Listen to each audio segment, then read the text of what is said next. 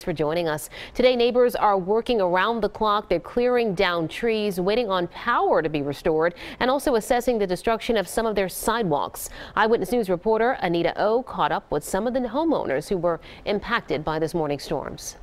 I heard like waves crashing against the ceiling, and I was really confused, but it was just the rain just coming down really hard. Those are the sounds that woke Aiden Wright up on Saturday morning. But when he looked outside, this street was just decimated. This street especially was just destroyed completely.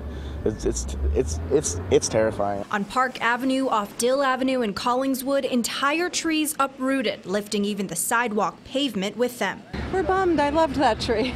Just one street over on Stokes Avenue, Josh Willie says it appears whatever passed through clipped just the tops of the trees outside of his home. It sounded like a plane going right over the house. Super loud. In other areas, trees and power lines littered the streets. We lost power. We have a couple of trees down. And though there's a lot to clean up, neighbors are grateful. Really, we got pretty lucky.